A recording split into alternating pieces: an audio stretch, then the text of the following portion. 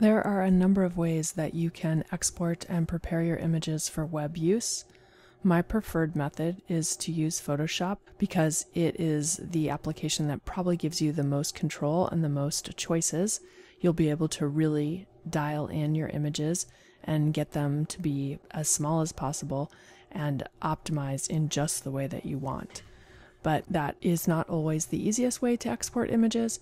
You can export images from Figma or other applications that you use for wireframing. It also is possible to use some other Photoshop-ish types of applications, and I'm just going to show you a couple of those here.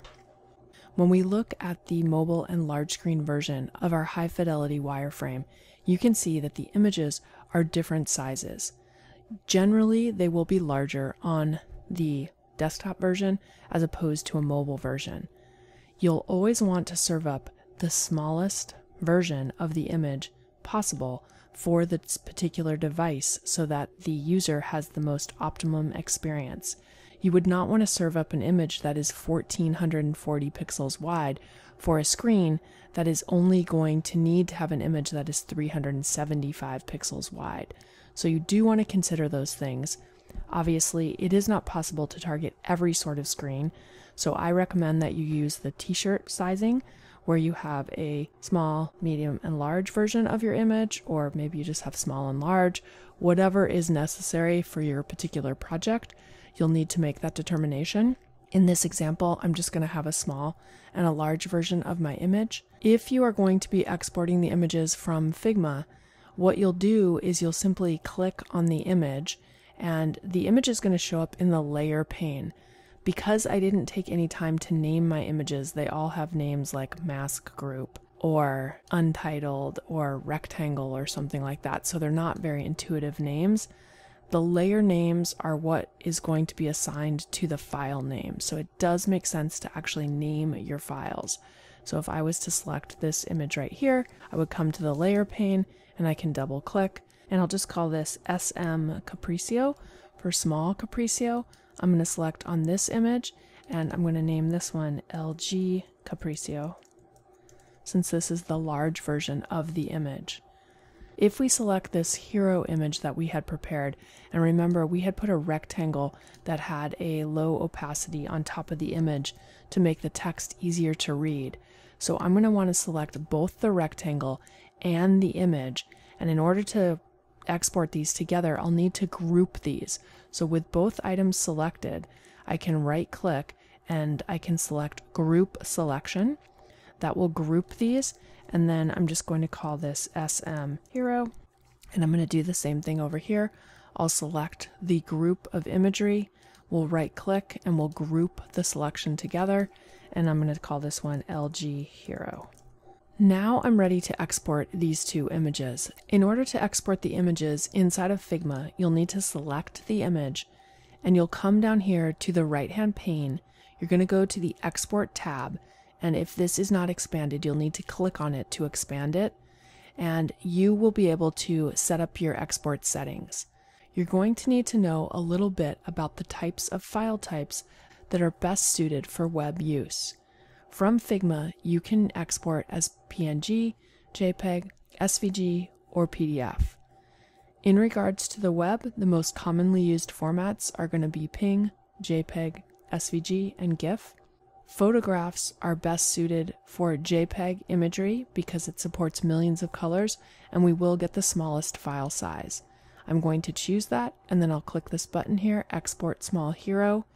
It is worth noting that you do have a preview, so you can see what the image looks like. I'll just go ahead and export it. It is going to prompt me to save the image. I've already made a folder called Exported, so I'll go ahead and export to that folder. And let's go ahead and let's export the large version too. So I'm going to select the grouped large version. I'll come to export once again. You can see that it's going to prompt me to export the large hero. I'll need to select JPEG once again. I'll click export. And once again, I want to save in my exported folder. I'll click save. And if we look in my folder, here is my exported. Here is the large hero. It's 264 kilobytes. Here is the small hero. It's 72 kilobytes. These have been saved out, but the file size is not really optimal. I could certainly get this file to be much smaller if I was using a different application. And the same thing for the large hero.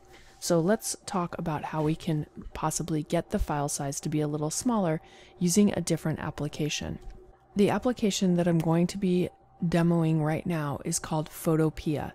This is an online application, and it does have a lot of similarities to Photoshop.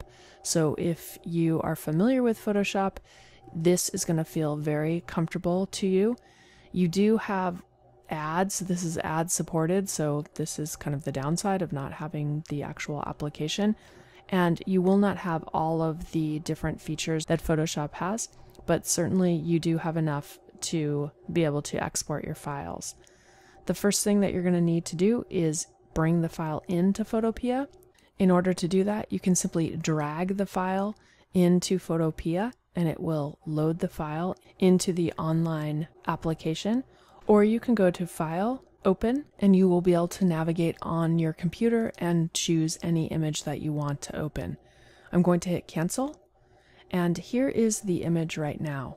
I need to know a few things. I first of all need to know the largest size at which I want to use this image. If I go back to Figma and we click on the large hero image, we can see that it's 1440 by 298, or we'll just say 300. I'm going to switch back to Photopea. In order to make the image the appropriate proportions, you can go to Image, Image Size, and you can reduce the size of the image. Now before I do that, I'm going to actually leave my image larger so that I can crop into the portion of the image that I want.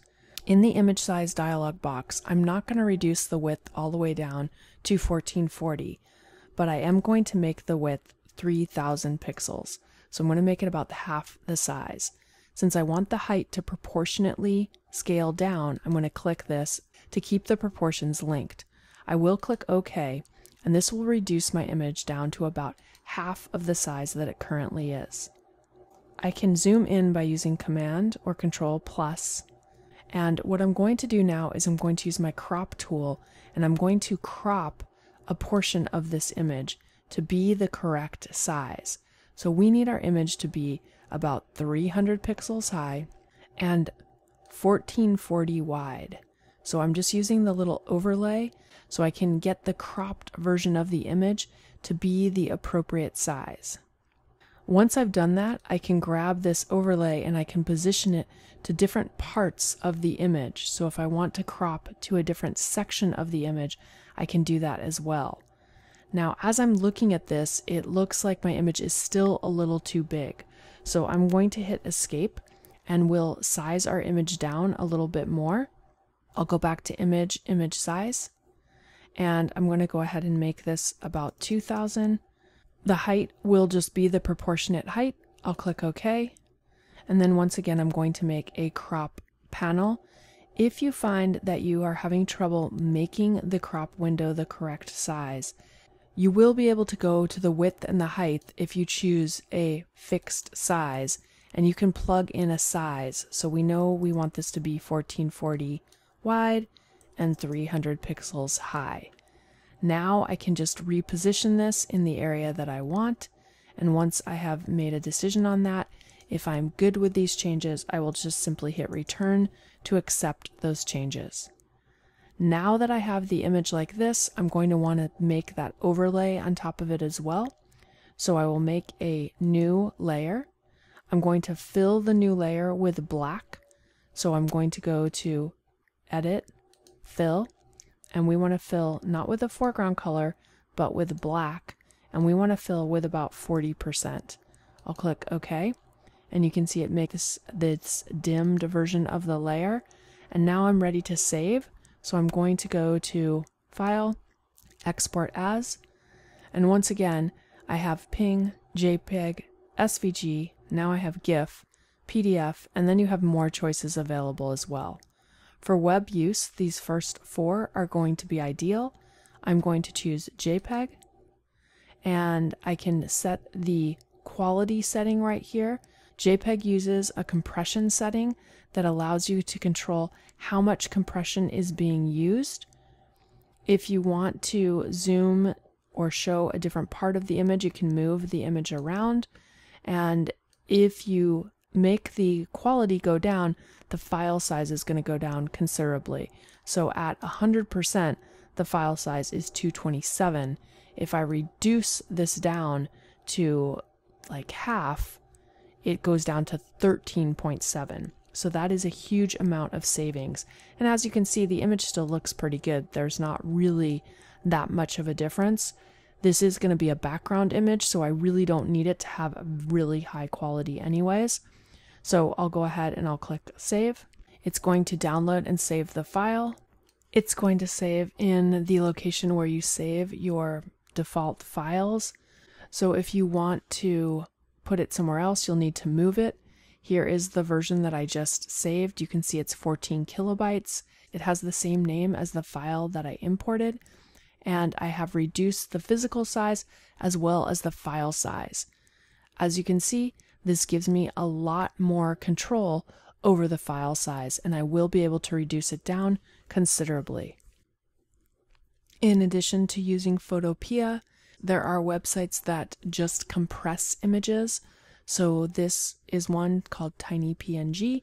It offers PNG and JPEG compression, and all you need to do is drop your file into this pane.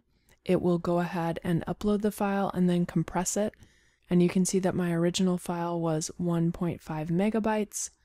Once it has completed its compression, it will give you a compressed file. So it's compressed this down to 539. Now this particular image is really large. I downloaded it from Unsplash, and it is a 4,000 pixel wide image, so it is huge. All this website lets you do is compress the file. It doesn't let you crop it or resize it in any way. If you want to do something like that, which I highly recommend that you do so that you can optimize the images, you should use something like Photoshop or Photopea or some other image editing application that allows you to adjust the image size. Needless to say, I hope this has been beneficial to you and that you now have an idea of how you can optimize images and understand the importance of optimizing images so that your website is as small and lean as possible. This will make it function in the best way for the widest variety of users.